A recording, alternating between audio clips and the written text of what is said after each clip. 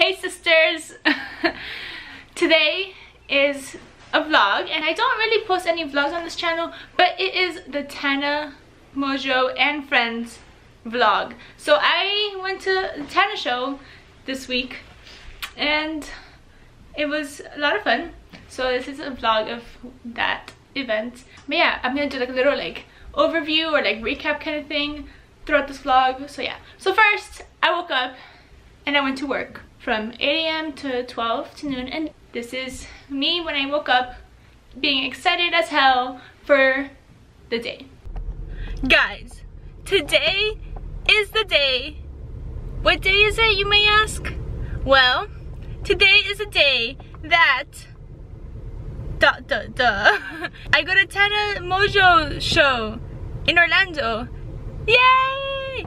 And it's exciting because I didn't get to go to any of the times she's been in Orlando. She's been for like VidCon, and I didn't go to that. And then this time I'm going, and I'm just really excited. And I'm gonna tell you guys a quick story while my car like warms up and stuff. Okay, how I got these tickets. So it was my best friend's birthday, and her boyfriend texts me, and he's like, "Hey, whatever her name, really wants to go to the TANA show, and I don't want to go with her because, you know, I don't really care about that. If I buy the ticket for you, will you go with her?" I was like, of course, like I love TANA. So that's how I got these tickets. And I did my eyebrow, but like look how ugly it looks. Like I do not know how to do makeup. Oh well. So it's gonna be a long day because I have work, and then I have class, and then I have to rush home, eat, put some cute clothes on because I'm not gonna go looking like shit, and then head over there. And I'm gonna show you guys, I'm gonna vlog the whole experience. So, and then after work I had lunch, and I usually have lunch by the reflection pond on campus. So I walked my little ass to the reflection pond, and I watched the fountain and ate my lunch. And then there's always this one guy by the reflection pond that hands out like little like business cards, and he's always preaching about Jesus, and every day he tries to preach to me about Jesus, and it's so annoying. After class I got home and I changed into this outfit, which was beautiful, may I say. So it's the time to start heading towards the show, and this is what I'm wearing. I'm wearing this like sheer pink like sweater thing from Forever 21, this bathing suit top from Forever 21, the skirt, and some shoes that are matching my top.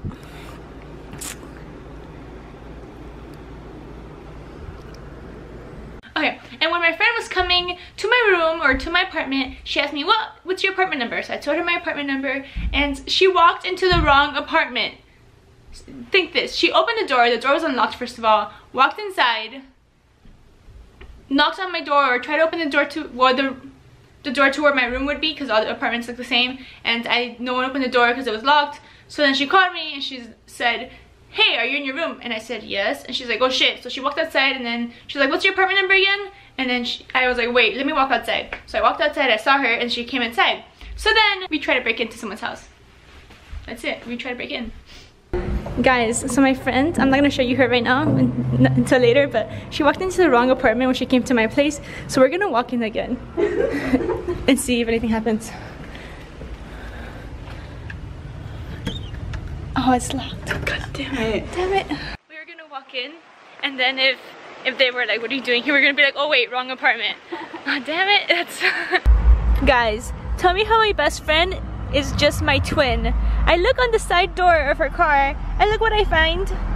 Baby powder. And I'm like, "Hey, do you use this as your setting spray?" And she's like, "Oh no, not setting spray. Do you use this as your dry shampoo?" She goes, "No, I use it as setting powder." And I was like, "Oh my god, I use it as setting powder too." And I just think it's really funny because we're literally twins. And I just think it's funny that in a week's span, first I got in the wrong person's car, and then she goes into a random person's apartment. We're literally twins. So we finally get to the event, and I'm so excited. I'm walking up to the event. I see TANA's tour bus. Yes, girl, yes. And then I walk towards the entrance, and then this happens.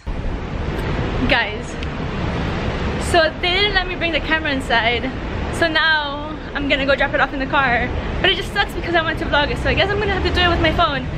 So next clips are gonna be very bad, but it's okay. So here's all the footage of the event of Tana. She looks even beautifuler in person than on camera.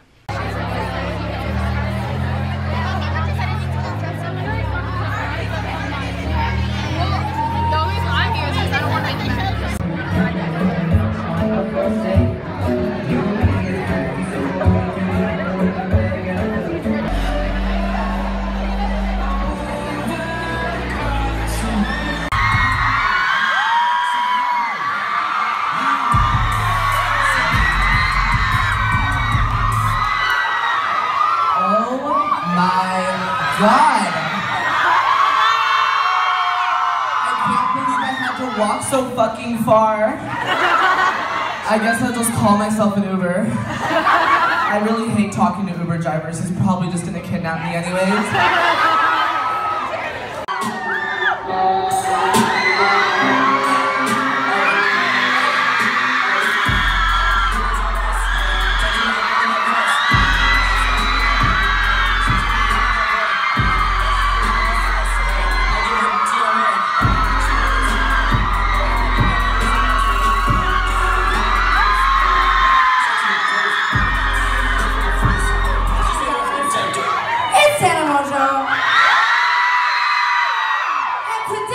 Is going to be live in Orlando, Florida!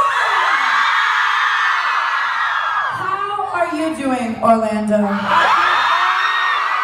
I must say, you guys all look pretty sexy. I'm not gonna lie to you guys.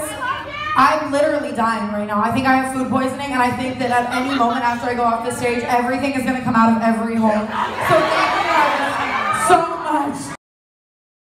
Cities into this world tour, cannot believe this is real. And like I was saying in the beginning, if you would have told me when I was 15 starting my YouTube channel that I would be here right now in Orlando, Florida on a world tour performing in front of this many people that love me, I would have never believed you. And when I started my YouTube channel, I was very lucky to be one of the fastest growing female YouTubers on YouTube that year. Understand that how that's real. But when I started, and I was that fast-growing YouTuber, and I was posting those videos all the time, I was a little bit of a brat who thought she knew what getting hate was like, and thought she had the world in her hands, and you know what I mean? And I can honestly say that since then, looking back on that moment, I have learned so much. I want to teach you guys something. People ask me, I know I'm a teacher, I'm a pastor, it's fine. People ask me every day, whether it be in interviews or in Q&As or when I do like live things, like people constantly ask me, how do you deal with all the hate? Why are you still happy? Why do you still love what you do when you get hate? And I can honestly say at this point, I've realized that I was genuinely meant to walk this path. I was genuinely meant to get the amount of hate that I get, because it gives me an opportunity to get up here in front of all kinds of young people like you and show you that even if hundreds of people have negative things to say about you, that doesn't define you, and you can still be happy. And I wouldn't trade it for the fucking world. But if you would have told me 6 months ago, 7 months ago, a year ago, when I was receiving that hate, that I would feel that way right now, I would have never believed you. Which is probably similar to a lot of you right now who are going through something. Maybe people are hating on you at school. Maybe someone's bullying you. Maybe people are being rude to you. Maybe you had a falling out with your best friend. And I bet if someone told you right now, things will get better, you'll learn from this, you'll be wiser, you'll be stronger, you'd be like, no, like I can't do it anymore. I want to give up. I don't like this. I don't like life right now. But I want to tell you guys that I'm a living example of fall down 7 times and stand up 8. And every single one of you can do the same exact thing. Whatever struggle you are going through right now, you are meant to be going through for a certain reason. Whether it's to inspire other people later on in life, whether it's to help someone else out in a certain situation, or who knows, you may be over here like me, helping hundreds of boys and girls to feel better about themselves. For your skin color, for your gender, for your sexuality, for who you are as a person, don't change a damn thing. Because the best form of revenge to those people is your own happiness. It's okay to be sad. fall down 7 times, and you're gonna stand up 8, and you're gonna come up a stronger, smarter, wiser person, Orlando. I love you guys so much. I would not be here if it was not for you, and I will talk to you guys in the next video. Goodbye. The show's over. It was pretty, I mean, it went by quick, but it was like longer than I expected it to be. Definitely. Yeah, like my feet started hurting towards the end. Oh, look, this is her bus. We were waiting by the bus.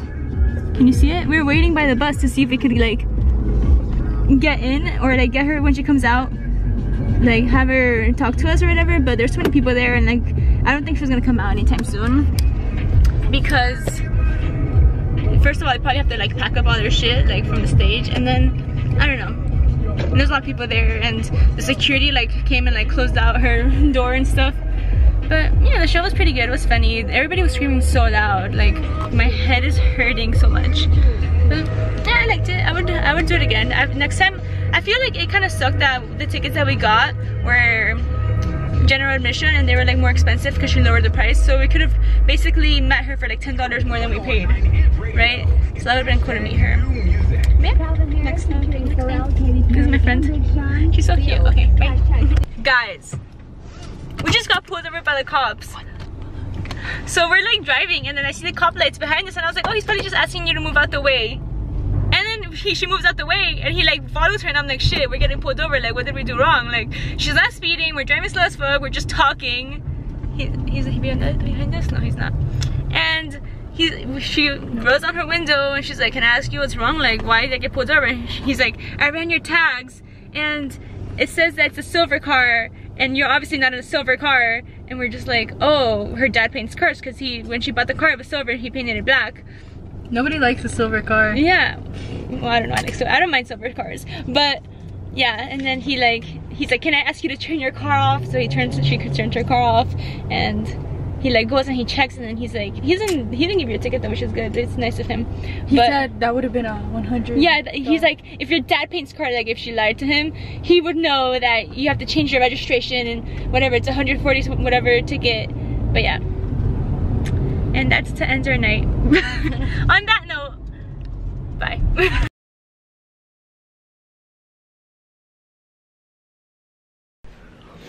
Guys, home now. I gotta take my makeup off, put some moisturizer on, popped all my pimples, ate some snacks. Quincy made some like bomb ass like dessert. It's like, it's so good. My nose looks red because I tried to pop on my blackheads. But anyway, I hope you guys enjoyed this video. If you like this video, give this video a thumbs up, like, comment, and subscribe on this video so that I know you enjoyed it. If you want to see more vlogs, let me know in the comments below. What else? If Tana is happening to watch this, girl, I love you. Your show is amazing. I wish I would have met you. I really wish I would have actually got me and greet tickets because it would have been amazing to meet her because she inspired me to start my YouTube channel. If it wasn't for her, I wouldn't be here sitting here talking to this camera. And it's like if she was a friend to me. I'm gonna cry. No, I'm not gonna cry. She's like if she was a friend to me. Not when I didn't have friends because I had friends, but like when I didn't really have like, it wasn't really that close to some of my friends. So yeah. So yeah, I wish I would have met her. She's beautiful in person. She's even prettier in person than she is on camera. And yeah, I'm happy for her. And yeah, bye. I just wanna rollie with a dapper ranch. I already got some designer to hold on my pants. I just want some ice on my wrist so I look better when I dance.